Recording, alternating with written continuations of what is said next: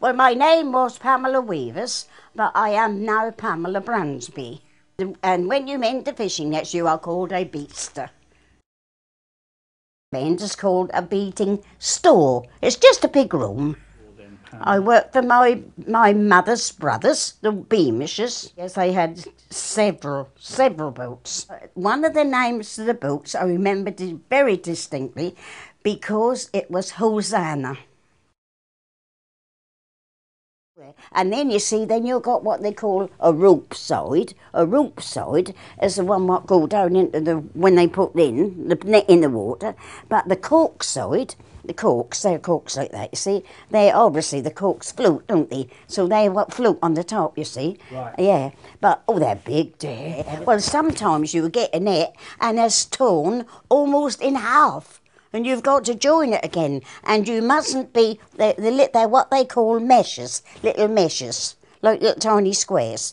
And when they go in half, you've got to join them and you mustn't be one square out. Well, you have a knife and a little needle, a very, very fine little needle, which has like a little, you have to thread cotton on on the needle. And they're very, very, very thin because the meshes on the beating net are very, very small. Very, very small mesh because they're just to catch herring. Well, the nets are really made of like a cotton, I would say.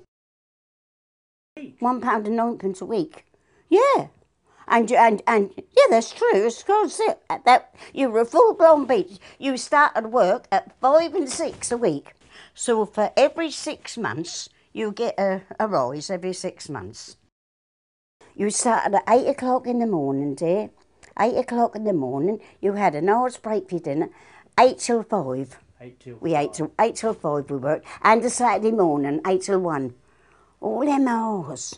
And they're ever so heavy, them nets are, you know. And you couldn't say, ask your friend to help you, you know. You had to lift them yourself. There was no one in my room, dear. I loved it. They stopped the war because the simple thing is the government took the boats over for minesweeping.